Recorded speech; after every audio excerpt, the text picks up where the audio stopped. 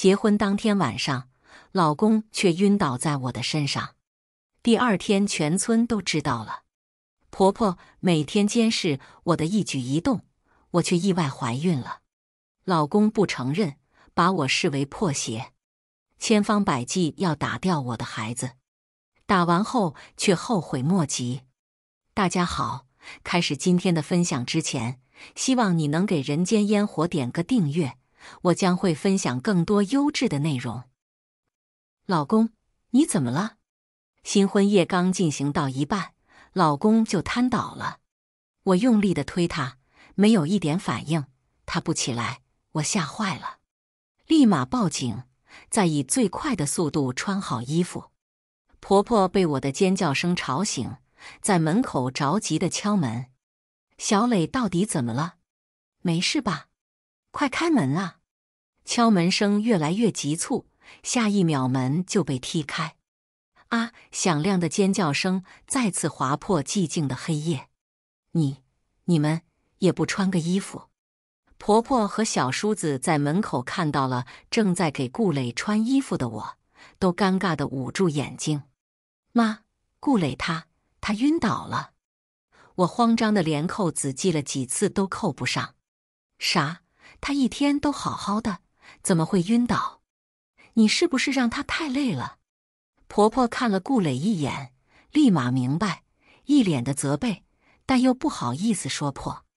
正在上初中的小叔子一脸懵逼，还在猜测是不是早上起得太早太累了，被婆婆踹一脚。还好救护车来得很快，来看热闹的人也很多。顾磊被抬上车的时候，围满了吃瓜群众。这才结婚啊，咋回事啊？高兴的都昏头了。顾家大儿子结婚第一天就出殡了，看以后顾老太太还敢不敢这么耀武扬威的，人群里不时地发出各种看热闹的声音。我老公顾磊转业回来，在小县城一个小单位上班，这在农村来说是还算不错的工作。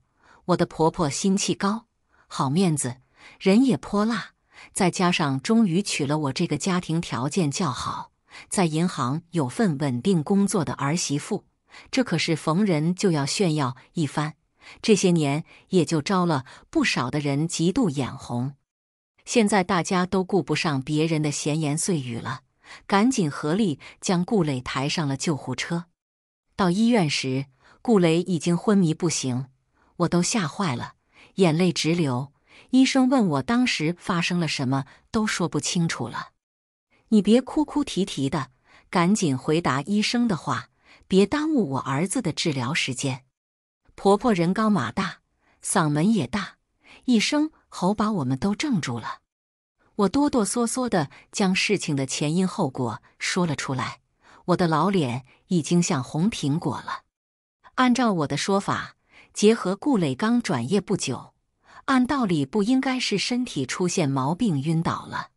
是不是你拉着我儿子，今天一天都够累了，你就不能让他歇歇？婆婆对我颇有意见，我心里顿时又害怕又委屈，实在是想不出是什么病因。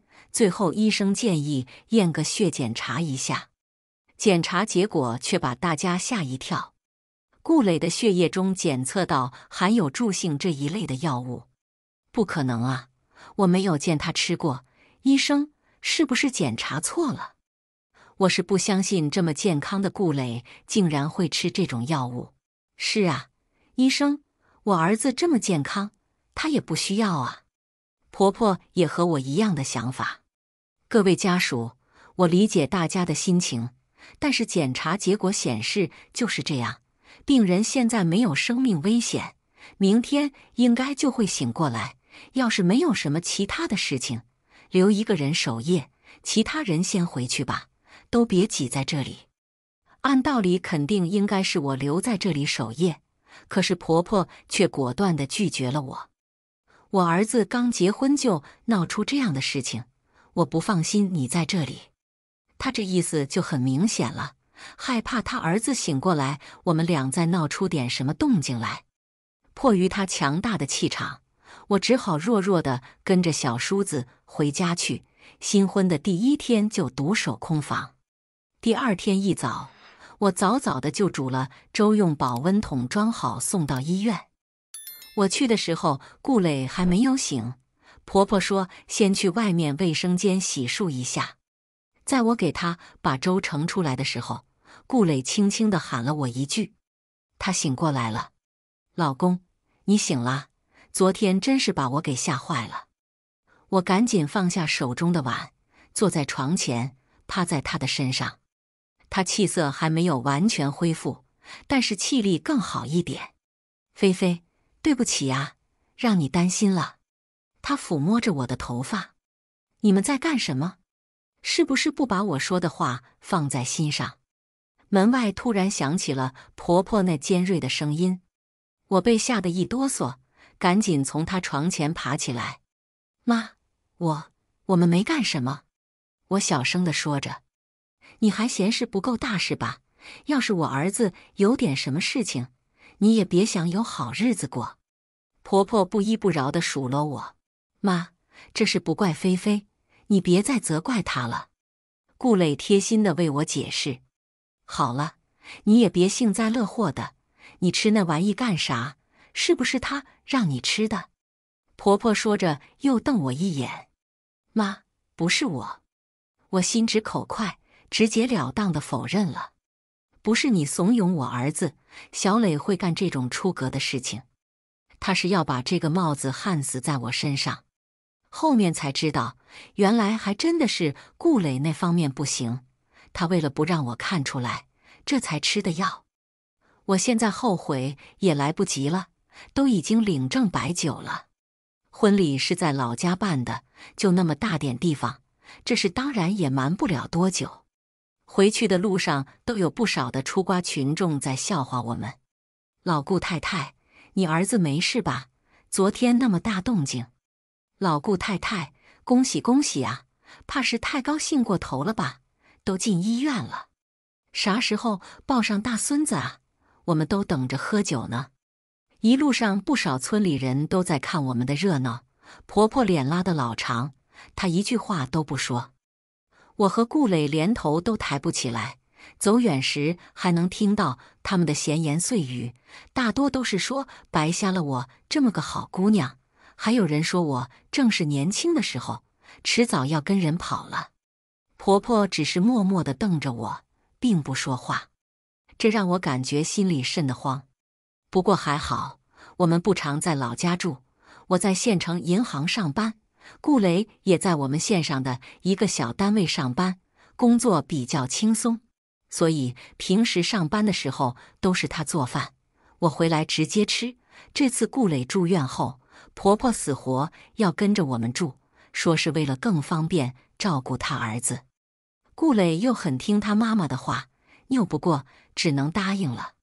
小叔子在县城上学，平常都是住宿，偶尔会来我和老公这里吃饭。公公一个人在老家干点农活，因为我的工作性质的缘故，不能按时到家吃饭。之前顾磊会帮我把饭菜夹好，放在保温层里。现在我回去的晚了就没有了，甚至连冷掉的都没有。而我好不容易把顾磊调教的会主动拖地、洗袜子这些的，可是他妈妈来了之后，这些事情全是他妈在做，他又回到了原点，裤子、袜子什么的丢的到处都是。关键是他妈妈洗衣服只洗顾磊一个人的，我的即使放在篓子里，他也是帮我的拿开来。说是他儿子身体不太好，他来就是照顾他一个人的。我的话，自己能吃能喝，年轻人自己动手。我每天回来都累死了，我没有时间搭理他。而且自从那件事情后，他就对我更加防备了。只要我和顾磊单独待在房间时，他就会故意把他儿子叫出去，或者把我支出去干活。加上我们买的房子隔音效果不好，大晚上的只要有点动静，顾磊他妈就会来敲我们的门，提醒我们早点睡觉。这天趁他出去买菜了，顾磊实在憋不住了。我们俩刚一半的时候，听到门口有开门的声音，我俩立马深吸一口气，不敢动弹。顾磊更是瞬间萎靡。菲菲，都几点了，还不起来？别人家的媳妇早就把早饭做好，等着婆婆来吃了。你可倒好，真是个宠坏了。门外听得到她叨叨我的声音。还好顾磊最后进房间时，我提醒了他要反锁门。心想他妈再怎么也进不来，本来准备慢慢把衣服啥的弄好出去的，谁成想他过了几分钟，直接站在门口敲我的房门。我含糊地应着他，不知道他是不是看到门口顾磊的鞋子了，突然敲门声更重，频率更快了。小磊是不是在里面？你们在里面干什么？快点出来！小磊，小磊，听妈的话，身体要紧，没调好你们就这么着急呀？他妈在门口越喊越大声。本来不愿说话的顾磊没办法，只好应和着马上出去。利索的收拾好之后，门都差点要被他敲坏了。顾磊先出去的，我还在梳妆台前。老太太没有说话，我还以为他们俩去客厅了。我有几句话跟你说。突然他出现在我的身后，着实把我吓了一跳。妈，你说。吓得我都有点哆嗦。以后你能不能不要总缠着顾磊？他什么身体你不是不知道啊，要是他好不了，我们老顾家可怎么办？婆婆瞪着我，脸色十分难看。妈，什么叫我总缠着顾磊？他是我老公哎，我们俩刚结婚，他身体也没什么大毛病，你别自己吓自己了。我继续捣鼓自己的头发，他是我儿子，我当然心疼了。总之没有我的允许，你们两个不许那样。从今天开始，你就搬过来和我一个房间睡。他的语气听着不像是跟我开玩笑。我当然不会愿意了。妈，这不合适吧？你说的我们都知道，我们会听你的话的。我睡不惯别的床。我也表明我的态度，只要我还活着，这是没得商量。他甩下这句话就出去了。我不好和婆婆硬刚，悄悄地把顾磊喊到一边，告诉了他这个对于我们两个新婚夫妇的噩耗。他当然也是不愿意独守空房的。我们俩还在讨论该怎么对付婆婆时，他突然喊我们俩：小磊，你们俩快出来，你大姑来了。婆婆边喊边开着门。哎呀，她大姑来就来嘛，还带这么多东西，都是自家人，带这么多干嘛呀？婆婆嘴上说的啥都不要带，身却很诚实，火速从大姑手里接过。大姑身后还跟着一个年轻人，一直在低头玩着手机，没有说话。我没见过。弟妹呀，还是你享福，你看看这房子多气派，家里干干净净的，住在这里很爽吧？大姑一副刘姥姥进大观园的模样。她大姑拖鞋，婆婆提着一次性拖鞋跟在大姑后面。小伟，你也把这鞋穿上吧。婆婆把鞋递到那个男孩子面前，他连头都没抬一下就直接跟着大姑进去了。大姑那边已经在屋里转悠了一圈，根本不搭理跟在身后的婆婆，只能无奈地叹着气。我悄悄地问了顾磊，才得知那是大姑的儿子，刚大学毕业，整日沉迷于游戏。正当我们俩在窃窃私语讨论他们来家里干嘛的时候，大姑突然惊叫一声：呀，家里都有2台大彩电啊，真好，老家都没有。大姑像看见金子一样开心。婆婆本来就好面，以前家里条件穷，受不少人排挤，特别是家里的亲戚，现在家庭条件好了，自然不能再让人看不起。直接大手一挥，这个电视太小了，看多了眼睛不适，他大姑，你要的话你就搬回家里去看吧。大姑开心的不得了，乐呵呵的应下了。接下来就一个劲的夸这夸那，一会坐在沙发上，一会躺着，感觉完全忘记了来我家的目的。婆婆忙这忙那的，把水果、点心啥的都摆在桌面上。大姑斜躺在沙发上，看着电视，眯着眼，什么时候睡着了都不知道。他儿子也不喊人，就一个劲的打游戏，时不时还激动地吼两句。大姑被吵醒就会骂骂咧咧几句。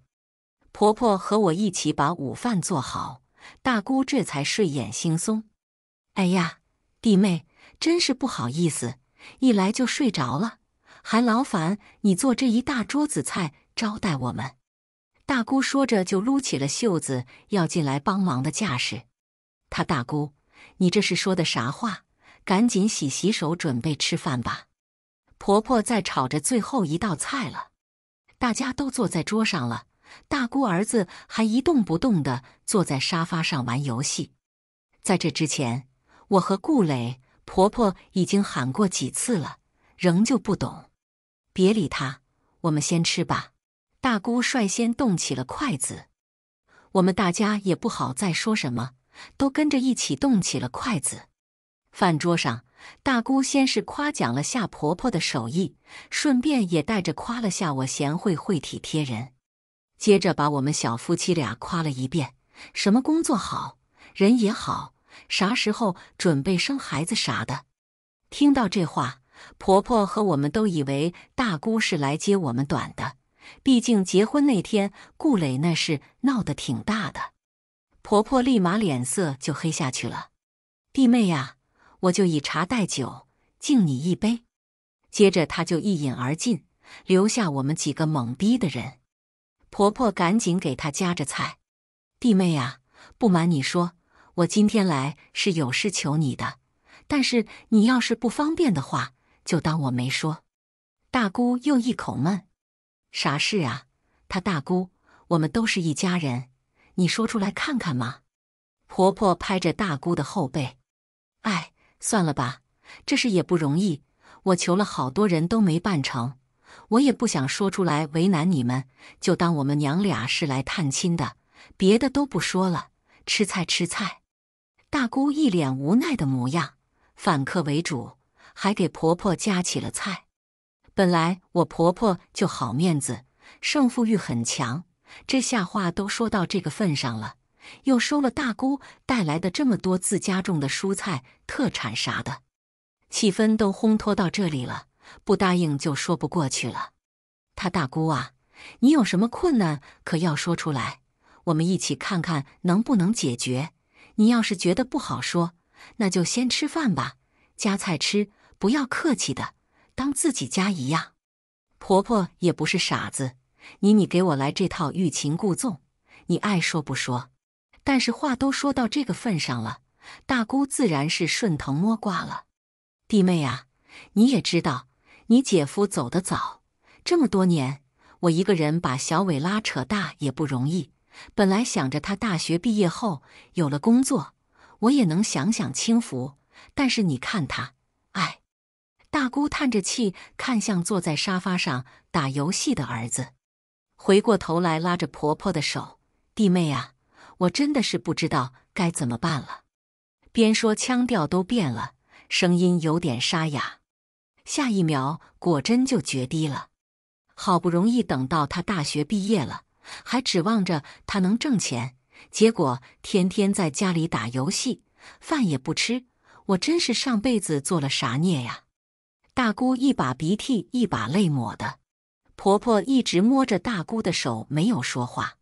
弟妹啊，你看你这几个孩子多有出息，小磊当兵后在咱县城单位上上班，娶了个这么漂亮又能干的儿媳妇，小儿子在上初中学习成绩又好，哎，你说我这是啥劳碌命啊？她边说边捶打自己的心口。她大姑，别这么说，都会好起来的。弟妹，你看小磊在单位上上班，他能不能帮小伟找个工作呀？大姑也不藏着掖着了，简洁明了。婆婆听完之后开始犯难了。我和顾磊都惊呆了，现在都是讲究公平公正了，还能这样搞？婆婆犹豫了一会，面露难色，不是我们不帮忙，实在是这个工作不好找啊。弟妹，我们要求也不高，随便找个早9晚5，不加班，工资高的单位，对小磊来说，这不难吧？”大姑直勾勾地盯着婆婆。我听到后，整个人都是裂开的，第一次听到这么炸裂的。后来我才得知，大姑儿子就是个大专毕业的。婆婆听到之后，脸色都变了。大姑看到我们几个人都不说话，又开始了她的表演。想当初，二弟没钱结婚，你大哥是又出钱出力的，现在他走了，留下我们苦命的娘俩呀。他爸呀，你咋就这么狠心啊？留下我们2个无依无靠的。我听着这话都觉得非常的无理取闹。不是我们不帮忙，而是这忙根本没法帮啊。我还以为婆婆会直接拒绝她，毕竟这不是小事情，以我们的能力也是办不到的。却没想到婆婆一口气答应了。菲菲，我记得你之前说你们银行要招个实习生，是不是？婆婆将矛头甩向我，我可不想去惹这一身腥，我直摇头。你昨2天都还在说这个事情，你忘记了？她给我使眼色。她大姑，你也知道，小磊这个单位是不好随便塞人的，正好菲菲他们银行招个实习生，你看小伟去哪行不行？他们的工资也高，你别听着实习生好像不好听，但凡进去干得好，留下的话那待遇可是很好的。婆婆瞪着我，不许我插话。合着好人全给他当了，我上哪里去给他弄这个实习生啊？妈，大姑，其实这实习生他也不好进。我话还没说完，就被婆婆打断了。人小伟好歹也是大学生，你们那时候都能进去，人大学生还会差到哪里？你明天去跟你领导说下，反正招哪个实习生不是招，正好咱家有现成的，这样你还带着小伟多教教他。婆婆立马呵斥着我。这年头找份工作确实不好找，你要是觉得不好，那就只能找其他人了。婆婆一副欲擒故纵的样子。大姑当然不傻，有总比没的好，连忙点头答应，而后又笑嘻嘻地给婆婆夹着菜。饭后，婆婆使唤我去洗碗，大姑则端着饭菜给她儿子喂饭。这一操作我也是很迷。本来以为他们吃完饭差不多就会走，结果婆婆就是客气一句，要不要在这住几天？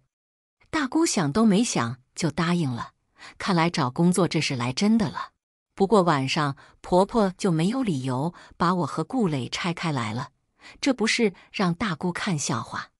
第2天，我就抱着婆婆给我下达的死命令去找经理打探口风，没想到行里正好缺个计算机专业的实习生，而小伟专业对口，工作就这样到手了。简单的交代了小伟需要注意的事项之后，大姑这才乐滋滋地带着打包的电视机回了老家。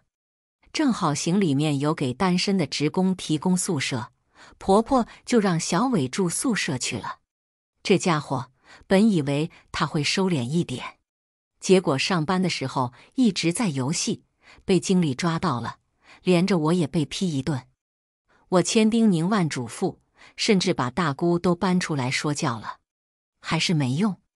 没过几天，自助取款机因为故障会吞卡，刚好那天他值班，监控室联系了他，他及时的处理好了。可是没过一会又坏了，这次是一直在吐钱。他的电话都打爆了都没有接，领导打我的电话，当我气喘吁吁地赶到行李时，他正悠闲地坐在值班室打游戏，看都不看我一眼。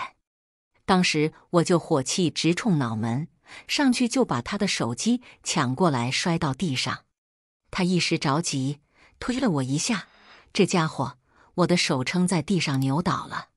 这件事情，领导差点没把我开除了，他当然是直接卷铺盖走人了。大姑知道后，还责怪我没有保护好他儿子，不站在他那边。拉扯之间，婆婆为了维护顾磊，被大姑撞倒在地上，手骨折了。大姑这才消停下去，她也没好到哪里去，头发被薅掉一块，真是好心办坏事了，惹得自己一身腥。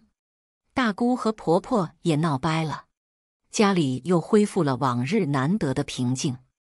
只是婆婆盯我们盯得很紧，这对我们刚结婚的小夫妻来说是种煎熬。经常我半夜从婆婆房里溜回去和老公躺一起，但是第二天都被婆婆抓包讨骂，然后她盯我们就盯得更紧。今天刚好是我和顾磊的恋爱3周年的纪念日，我们俩约着出去过，但是又不能婆婆发现，否则肯定会阻止我们的。早上出门时，婆婆做好了早餐，但是我起晚了，来不及吃早餐。你吃完早餐再去啊，都做好了。婆婆端着一盘包子从厨房走出来，我刚好在门口穿鞋。妈，我来不及了，不吃了，先去上班了。对了，晚上我要陪客户吃饭，就不回来吃饭了哈。婆婆没有回应我，反而是对着我养的猫呵斥，不知好歹的东西，做好现成的东西不吃，滚！她说完就直接用脚踹了一下我的猫，猫被吓得惊叫，扑到我的怀里。我明白她这是故意指桑骂槐，我不想跟她计较，直接出门了。顾磊比我早出门，估计是我们两个都说不回去吃饭，他生气了。晚上我们俩早早地来到预定好的餐厅，温馨又浪漫地吃了个西餐。本来准备看个电影就差不多回去的，太晚了他妈又要在那念叨我们了。准备走时，顾磊悄咪咪地在我耳边告诉我，他预定了一个房间，想着我们两个过2人世界。我想想就很激动，但是又怕他妈电话连环扣。他跟我打包票绝对没有问题的，他都跟他妈打好招呼了。我这才心里更踏实一点，点了一瓶红酒，开着电影。我先洗好澡了，正躺在床上吃着水果看电影，突然门口有人敲门。我以为是顾磊去买小吃回来了，还特地穿上了我精心准备已久的衣服。老公，你看我美吗？我向他撒着娇。好啊你，背着我儿子在外面玩这一套，男人你藏哪里了？他推开我就往房间里跑，我听声音这才反应过来，婆婆来了。来不及解答心里的疑问，婆婆巡视一圈后，看到床头柜上摆着的鲜花，转头就狠狠地给我一巴掌。你不是说出去陪客户吃饭吗？就是这样陪吃饭的。妈，不是你想的那样。其实我捂着脸，赶紧向她解释，但是门铃又响了。我知道这才是顾磊回来了。我假意想要冲上前去阻止婆婆开门，她看出了我的意图，眼神犀利地警告我不许靠近门。正合我意，反正等会尴尬的不是我，我倒要看看门外的是谁。她边说边把灯给关掉了，手里拿着一个玻璃瓶。门刚开，就听到顾磊那富有磁性的口音：“宝贝，我来啦。”只听见婆婆一声惊叫声，她也被吓得够呛，本能地把手里的玻璃瓶往后砸。顾磊立马就哎呦哎呦地瘫坐在地上。我赶紧冲上去把灯打开，他的头角隐隐有血迹渗出来。呀，小磊，怎么是你？婆婆大惊失色。妈，你怎么在这里？顾磊也吓了一跳，完全忘记了刚才的疼痛，直接站起身来。妈，我都说了让您不要冲动，这下打到自己人了吧？我一副幸灾乐祸的样子，可把他气得翻白眼。你不知道你这个老婆背着你干了什么事情？婆婆赶紧解释自己来的目的。顾磊听到婆婆说的，立马就笑了。妈，你说啥呀？菲菲不是你想的那样，我们两个是一起来的，你误会了。啥？你们一起来的？你确定没有骗吗？他妈一副难以置信的模样。是真的，今天是我们俩恋爱3周年的纪念日，我们出来庆祝一下。顾磊耐心地向他解释。那你们为什么要骗我呢？好好的在家里庆祝不行吗？在这花这个钱，赶紧跟我回去。婆婆立马占据了主场。我和顾磊都不敢说话，简单收拾了下回家了。纪念日计划以失败告终。回到家后，婆婆又把我拉到她房间里去。顾磊不敢跟他妈硬杠，只能默默地喊我过去。睡前他妈还严肃地警告了我，不许再搞些什么花样，缠着他儿子。我也是非常无语，他不分青红皂白给我的那巴掌，我还没跟他计较呢。日子又恢复了以前的枯燥无味。我也不想回去那个家里，正好是我的事业上升期，开始拼事业。我逐渐的忙起来，也没有时间去管顾磊他妈整的幺蛾子。这天刚好上级领导来调研，我负责在会上汇报。会前助理告诉我说，顾磊给我打了好几个电话，当时我正在准备汇报 PPT 修改的事情，没来得及，想着应该也不是啥大事。等我开完会后拿到手机，显示未接电话20几个，其中还有婆婆给我打的，立马就觉得事情不对劲，赶紧打回去，没有人接。最后想到小叔子，才知道原来公公在老家干农活时不小心摔倒了，结果第2天才被人发现，错过了最佳的抢救期。听到这个噩耗，我赶紧提上包就想往老家赶。这时候正好是准备过年了，路上的车辆很多，顾磊他们已经先赶回老家了。我只好打车回去，却半天都打不到。这时候正好我的一个同事看出了我的窘境，大方地说送我回去。这个时候我也顾不得这么多了，就想赶紧赶回去帮忙处理后事。我赶回去时，婆婆哭得昏天暗地的，顾磊面无表情地跪在地上，我赶紧跟着他一起跪下。忙活到深夜，亲朋好友才散去。我饿了1天都没有吃饭，刚坐在餐桌上，刚拿起筷子，婆婆就过来把我的碗直接端走了。我一脸惊愕，还以为她是给我盛饭去了，赶紧拦着，妈，我自己来。你喊谁妈？谁是你妈？她突然回过头来，冷冷看了我一眼。我心里莫名其妙，心想我又是哪里招惹到了她，一时尴尬地愣在原地。顾磊赶紧站起来，把他的碗塞到我的手里，想拉着我坐下。婆婆从厨房出来，刚好看到这一幕，愤怒地上前一把甩开顾磊牵着我的手，下一秒一巴掌落在我的脸上。众人都被吓到了，被人当众打一巴掌，对于顾磊他妈来说这不是什么大事，但是对于我来说，我真的不想再忍了。这日子我是1天也过不下去了。你到底想怎么样？我是怎么了你？你要这样当众羞辱我？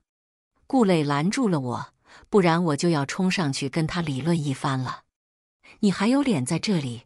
我们老顾家的脸都要被你丢尽了。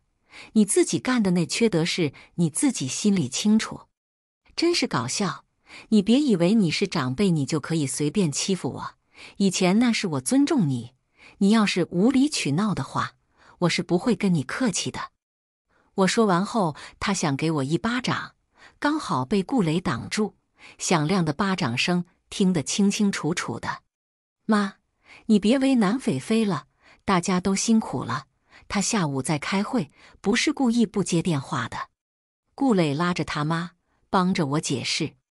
你别帮着他说话，你知道他做了什么吗？他偷人都偷到家里来了呀，大家都看着，你让我们的老脸往哪里搁呀？婆婆用手指着我的头。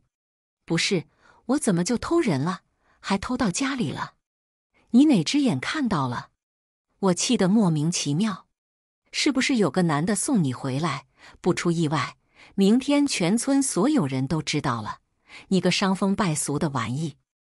我这才明白，原来是下午同事送我回来的时候，被村里八卦的老太太们看到了。这才多久的功夫，不知道都传成什么样了。加上顾磊身体不太好这件事情，大家都觉得我和他的婚姻不会长久的。婆婆之前就听到了一些风言风语，对我管得就更严了。那是我银行的同事，看我没车才好心送我回来的。如果我真的要是和他有点什么，我还会这么笨，让他送我回来被你们看到？我真的是觉得这些人八卦又无脑。其他的亲戚也纷纷附和我的说法的，婆婆这才收敛一点。这件事情之后，我能感觉得到顾磊和我之间开始有点隔阂，他有意无意地避开我。有时候他又非常害怕我离开他，经常问我是不是会嫌弃他之类的问题。他开始去医院也去得非常频繁，但是都是偷偷瞒着我去的，还是我医院的朋友告诉我的。我开始心疼他，这并不是他的错，能感受到不开心，想和他谈心，但是他拒绝。他的身体也越来越差，婆婆一声招呼都不打，就把顾磊带回老家去调养了。我这边又很忙，没有时间陪着回去。没过几天，就又收到了噩耗。再次和顾磊见面是在医院里，他躺在病床上，唇发白，还在昏迷中。医生说他这是中毒了。我们都很奇怪，他好端端的怎么会中毒呢？等到他醒来，他第一眼看到的是我，但是他立马又别过头去，不愿看到我。我以为他是觉得这段时间我没有去找他的缘故，就主动的上前拉着他的手，他也轻轻地拿开。我和婆婆无论怎么劝导他，他都不愿说是吃了什么东西中毒的。后面这件事情，医院上报到派出所，怀疑是投毒事件。警方检查了现场，发现是喝了含有制毒成分的药水。可是这药水是从哪里来的不得而知。警方来医院找顾磊了解情况，一开始他还是支支吾吾的不肯说话，最后才说出实话。他在老家天天听到别人说我的闲话，有个好事的亲戚知道后给了顾磊什么偏方，结果吃下去之后中毒了。难怪顾磊一直不肯告诉我们实话。他好不容易捡回半条命之后，他更是郁郁寡欢，每天都提不起劲来。本来他的工作就比较清闲，我工作就越来越忙，忙到在工作时突然晕倒了，还好同事及时将我送进了医院。傻，医生，你说的是真的吗？我紧紧地握住他的手，向他确认。恭喜你，你当妈妈了，以后要多注意休息，不要太劳累了。胎儿刚满2个月。我这才想起来，最近工作和家庭压力都大，我已经2个月没来大姨妈了。当时还觉得是太累了，还准备去医院看下来着。我拿着检查报告，开心地奔回家，想要把这个好消息第一时间告诉顾磊。刚进家门，他正躺在沙发上看电视，看到我回来，也只是慵懒地回了个头。我快步地走到他面前，轻轻地俯下身凑近他的耳朵：“老公，我怀孕了。”他先是一惊，立马坐起来，爽快地给了我一巴掌。“你打我！”我声音不自觉地大起来。在厨房做饭的婆婆听到我们的争吵声，闻声冲出来：“怎么了这是？”“妈，我怀孕了。”我拿着报告递到她面前。本来以为她会很高兴的，毕竟她老早就想抱孩子了，却没想到她狠狠地给了我一巴掌。“不要脸的东西，怀的是谁的也杂种，还好意思跟我们说，难道要我们来养？”我现在才明白，顾磊刚刚为什么是这样的态度。原来他们都认为我出轨了。我真的是百口莫辩。“妈，顾磊，你们是都不相信我是吧？觉得这是别人的孩子，你还好意思问我们？你自己心里没点数吗？你们凭什么认为是我出轨了？顾磊又不是不能生，只是种子活度低。反正你们日子也过不下去了，离婚吧。才结婚没多久就怀上别人的孩子，当时给的彩礼你必须给我们1分不差，还回来。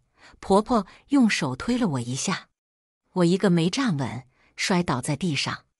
爬起来时地上略微有血迹，我吓得赶紧去医院检查。医生说暂没有发现什么问题，本来是要住院观察几天的，但是我摔倒时顾磊连看都没有看我一眼。我对这个家也是彻底的失望，约好了周一去民政局办理离婚手续。我没想到的是顾磊他妈也跟着来了，却是拦着不让我们离婚，理由是我必须先把孩子给打掉，这婚才能离。他们不想让别人知道我们离婚是因为我怀了别人的孩子离的婚，说是我不能生离的婚。这个孩子跟你们没有任何的关系，凭什么这么要求我？凭你把我儿子的名声搞坏了，他以后怎么再娶？顾磊他妈气势汹汹地看着我，你儿子不行这个事情，恐怕不用我再搞什么宣传，这不是众所周知的事情。我故意反讽他，你个搞破鞋的，还有脸说这话？他妈想要冲上来给我一巴掌，却没想到被顾磊抢先一步。离婚和孩子，你2选1。他冷冷地吐出这几个字，我脸上火辣辣的，生疼。离婚可以，孩子关你屁事。我直接对回他，凭什么要我打就打？见我没有答应，他们也没有闲着，直接就去我的单位闹，也不怕丢人，让别人都知道顾磊没有生育能力这件事情，目的就是为了把我的名声搞臭。我被气得住进了医院，上次被顾磊他妈推一下，导致子宫充血，现在严重到必须立马把孩子拿出来。孩子没了，我对这个家也没有任何留恋。